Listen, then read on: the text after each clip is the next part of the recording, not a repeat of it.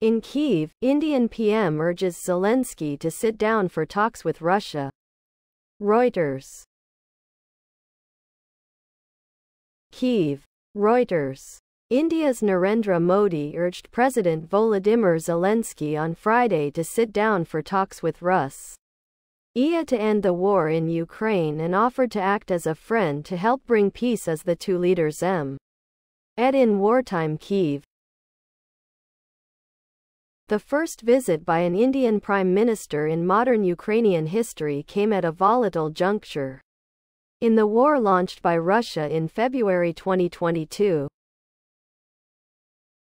Moscow is making slow gains in eastern Ukraine as Kyiv presses a cross-border incursion.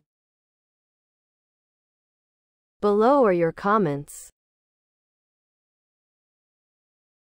Putin made it clear that in order to have peace, he intended to keep the Ukrainian territories he gained during the war and that Ukraine must not join NATO. Where do you start the negotiations? This is like someone putting a knife in your back and telling you to let us have peace.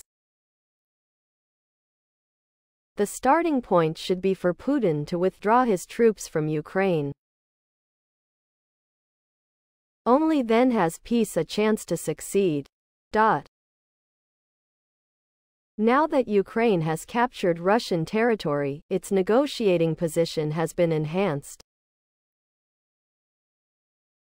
Putin can no longer insist that Ukraine cede territory that he has taken without him ceding land that Ukraine has taken. The best option for both nations is to return to their own borders and heal their wounds. Russia needs to take its army out of a foreign country, respect international law and pay reparations. But this will never happen, at least in the near future. So all such peace visits are a waste of taxpayer money and PR stunts. Russian requirement remains surrender occupied territory, stay out of NATO and essentially become a supporter of Russia while they continue to try to subvert the rest of Ukrainian lands. No country should have to accept this.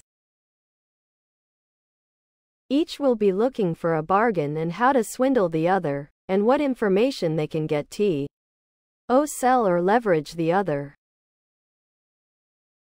Neither one can trust the other. Please subscribe to my channel. And if you like it, please thumbs up.